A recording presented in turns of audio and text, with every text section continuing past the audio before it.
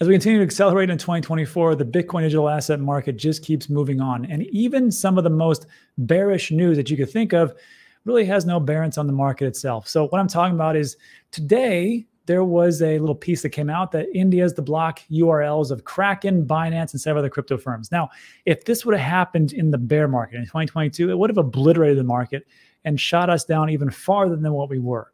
However, it is right now. And right now that the market is alive and running just fine, Bitcoin's only down by 0.7 or 8%. The total market cap is around 1.74 trillion. So this doesn't really have too much of an impact on the market itself.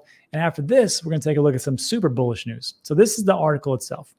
The move will block Binance, Kraken, Huobi, KuCoin, Bittrex, Gate, Bitstamp, Bitfinex, and MEXC Global after claiming that the virtual asset service providers, or VASPs, which is the license that they all have to operate, were operating illegally because they were not complying with the Prevention of Money Laundering Act, KYC and AML, which is essentially what they got CZ Binance for as far as money laundering. Now, I'm not going to sit here and say that he was found guilty. I'm just saying that's what the government charged him with. Prime Minister Modi expressed in August the need for global crypto regulation. All right. The rules, regulations, and framework around it should not belong to one country or a group of countries. Not only crypto, but all emerging tech need a global framework and regulations. When I read that, I'm like, this seems reasonable. I think India looks to be that they don't hate crypto as much as possible. But then I read the next sentence. The country has a whopping 30% tax on crypto gains. It's a higher tax rate on equities or any other investments in India. Look, in America, we have short-term capital gains that could be between 25 and 45%, also an additional 7 to 9% depending on the state that you're actually in. Long-term capital gains can be 20, 21% depending. So when I take a look at 30%, I'm like, honestly, that's not too bad. But of course, in India, they look at this and go, well, that's kind of a bummer. So I was thinking maybe they don't really invest too much in crypto, but not so fast. So the last one says it all. Chainalysis found that India leads the world in grassroots crypto adoption. Earlier this year, the country is the second largest crypto market by raw estimated transaction volume. What that says to me is that there are some outsized gains and everybody can see it, even a country with 1 billion plus people, and say, you know what? We can get into equities, we can get into real estate, we can get into other commodities, but probably crypto is our best bet, even if we got to get hosed on the 30% tax rate. Let me think about that in the comments section. But again, didn't move the market too much. And then we got some of this news. Bitcoin, worth $1 billion, vanishes from exchanges in the largest single day outflow in 12 months. When I read this, I'm like, this is super bullish. But I got to warn you, on-chain data, you got to really dig deep. This was all pretty much came about from Glassnode and the chart itself. And it says that, yeah, there was a big, massive outflow in one day. And it states on Wednesday, just over 28,000 Bitcoin worth roughly 1.2 billion left centralized exchanges. And when Bitcoin goes off the exchanges, that means people don't want to sell it. They put it in cold storage and hold on to it. When they put it on the exchanges, that means they want to sell. So obviously people are looking to hold it for a little longer. And this, they say, is the largest single day outflow in Bitcoin since December 14th, 2022. And I was looking at this chart. I'm like, I don't think that's true because I can't see behind this and I don't really know what's going on. So I took a look at Crypto Quant just to make sure. And I took a look at the total exchange outflows. Again, this is the 29th. He had 24,000. So not the 28,000, but whatever. Over here, he had 28,000. So maybe this is what they're talking about, December 27th. But then I thought to myself, wait a second. The day before that, he had 51,000. And then he had 37,000. And then let's just blow this out to a month. Hey, wait, there's more dates. This is totally wrong. I took a look at a year. I'm like, hey, wait a second. There's a ton of different days which had 28,000 or more Bitcoin outflows itself. But then I took a look at the actual chart itself and I go, wait, that's net flow. So that was on my fault. And then I took a look at net flow. So net flow is the amount, and they take the total output, and total output is a net positive or net negative. And we can see that, yes, on this day, December 26th, they've got 22,000. So a little bit off, but okay, I'll take it for a week or so. Let's blow this out to a month. All right. So pretty bullish indicator. There's a lot of Bitcoin coming off the exchanges, but I went to a year. I'm like, wait a second. There's a lot of net outflows. Over here, you had 26, 27,000. Then you got 22, 24 over here, and so on and so forth. So I'm like, the article's a little bit off, but not too bad. So again, when you're doing this on-chain data analysis, just take it with a grain of salt. It may be a year. It is bullish, and that's fantastic, but you just got to kind of dig into it to really get the full picture. Anyhow, let me just think about that in the comment section. And speaking of exchanges, for all these things we just talked about, of course, we talked about India, now these outflows, which is, again, very bullish. This is extremely bullish. Even after the problems with legally, Binance grew their base by 30%. They added 40 million accounts to 170 million. So even all the things that happened with CZ Binance and having to go to court in Seattle, I believe, correct me in the comment section, in the US, they still added 40 million accounts. So even something like this doesn't really bother people too much, even though it just happened a little bit ago. I think 2024 is going to be a fantastic year. I will say this, though. When we were taking a look at this article itself, and it talked about they want to get KYC and AML, I know people were probably thinking to themselves, but Rob, because of this article, wouldn't you just use a DEX? Well, you could use a DEX, but how are you going to do an on and off ramp for all your fiat? Good question, right?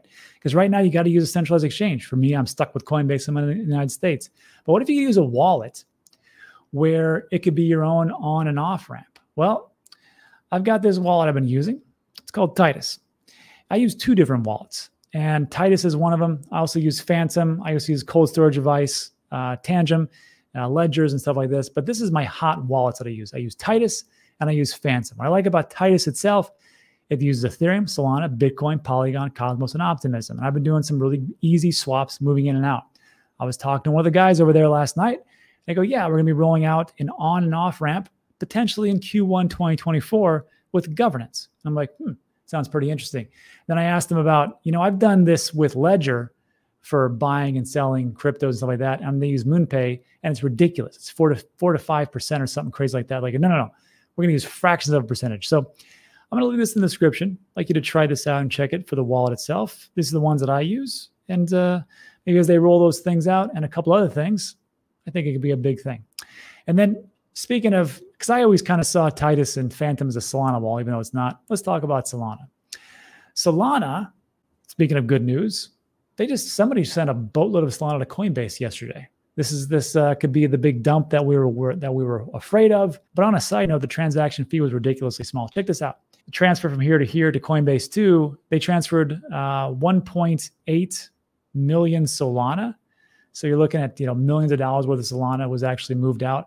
But if you can see here, the fee 0.000007. Try doing that in the bank. It's not going to happen. And people were saying, well, this is the dump they were waiting for. And did it? No. Didn't really matter.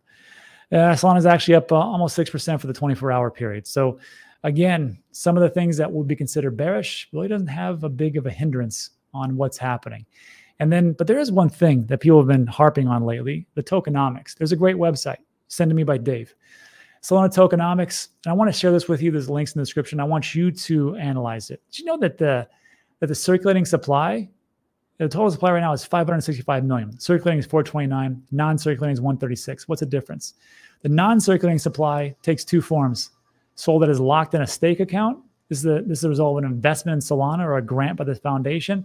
And the next one is Solana that is owned by Solana Labs, the Solana Foundation. So that's the two different ones. People were surmising like, well, the Solana Foundation can just dump on us. Listen, anybody can dump on you. So just be aware of that. But here's the big thing, the stake supply. You see the total Solana stake, 388 million. Locked Solana stake, when we were talking about 54 million. And this one, Alameda's locked stake, 24,391,735. Who's Alameda? Well, that's the investment arm of FTX. And right now they are going through a bankruptcy. So if that comes through, then yes, they could unlock it and they could sell it all. But again, I'll just remind you, goes all the way and they sell everything, which first they have to get out of bankruptcy. Good luck. It could actually happen. Heck, Mt. Gox just came out of bankruptcy after 10 years, and they just gave the initial distribution. That's after a decade. However, there's a great video from Aaron Bennett, and he talks about Celsius, and you are actually eligible as they agree to the plan. And that took about a year or so. So it could actually happen, but is everybody going to sell? Not for sure, but that's just what it actually is. I'm going to have you take a look at this, and you make the judge for you, because you are doing your own research. Anyhow, let me just think about that. And then lastly, airdrops. There's a great video by Lady of Crypto. She does a great, fantastic job about airdrops. I'll link that in the description. And what she was talking a lot about was Linea, which is the blockchain for MetaMask. And what they're using, and when I took a look at this, Linea, the airdrop's already pretty much over. So you just missed it by like 5 days. Sorry, Charlie. Don't worry, I missed it too. But what they are using is this third party called Gox. And Gox has a lot of different things that you can look at for the next airdrops. And all you got to do is like answer a few questions. You got to use some on-chain transactions. It's really not too difficult. Also, there's another one called Interact. And Interact, there's another one that's coming up. This is for Base. And I'm going through that process right now. And you're doing little things like swapping Ethereum, going into Base and doing transactions. Not very difficult. And I will just leave website itself in the description. But right now they're going through Base, ZK Sync, Alio, Maker DAO, and then over under here for trending campaigns, Layer Z, and a bunch of different things, and then Token Quest. So if you were like really looking for the next big airdrop, it's probably going to be on Gox or Interact. And I'll link this again. You can find it. But just remember, when you're doing this type of airdrop thing, make sure that you're using a hot wallet that doesn't have your entire life savings in it. Make it a whole new hot wallet that you just do that stuff in so you don't lose anything, because I got to tell you, this could be a little risky. And that's it for today. So look, if you like today's video, give it a thumbs up. Consider subscribing. Everything we talk about is time sensitive. There are so many things going on right now. Just sign up and subscribe to somebody you trust and want to get some information from, because it's going to keep moving faster. That's it for today. So thanks so much for stopping by. I do appreciate you, and I'll see you on the next one.